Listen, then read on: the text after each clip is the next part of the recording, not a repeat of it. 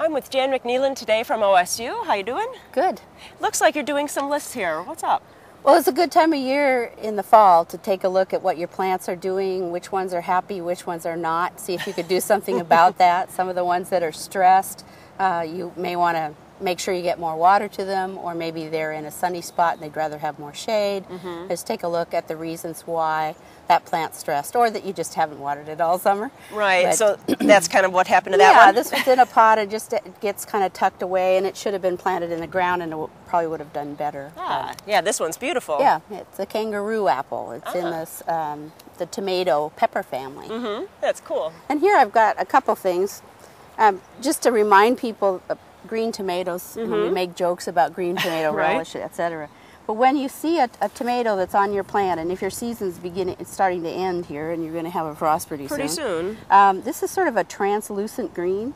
It's not the dark green. Right. And if it's like that, it will ripen. And this tomato right here was just like that, and it fell off the plant the other day when I was trying to move it.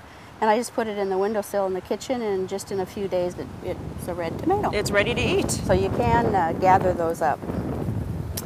So the other thing we might want to do is check. You've got a big leaf maple there, which is a native plant, and it has powdery mildew. And you'll see powdery mildew on squash plants, zucchini plants, magnolias, evergreen azaleas, or deciduous azaleas rather, as well as the natives and apple trees, etc. And there's really not much you're going to do about it.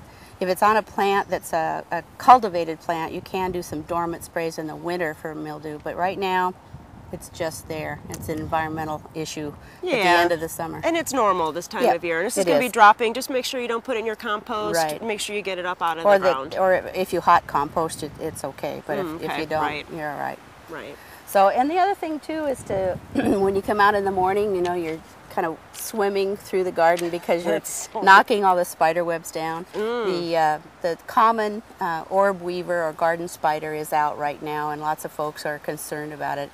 It's there wanting to catch some prey so it can make its egg sacs ready to go, and they've got food when those little spiders hatch later, so they're okay. They're not a poisonous spider. No, I think they're kind of fun. I like to see them in the morning time. Sometimes they catch the dew and they're really pretty. Yep, they're beautiful. They're beautiful. So Jan, you enjoying the summer? Because I know that you're retired now from OSU Extension. I am.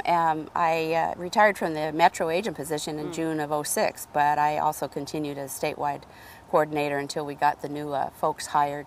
And so I finished mini college in August, and now I'm really 100% retired. It's absolutely great. Oh, so good. I'm glad you're enjoying highly yourself. recommend it.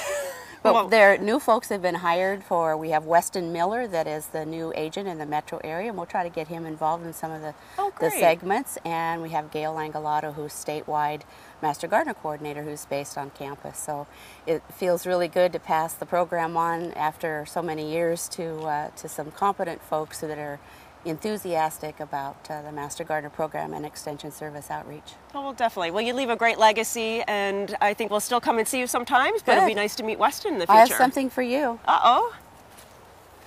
Oh. Happy birthday, Judy. Thank you so much. We'll see you next month. All right, thanks so much.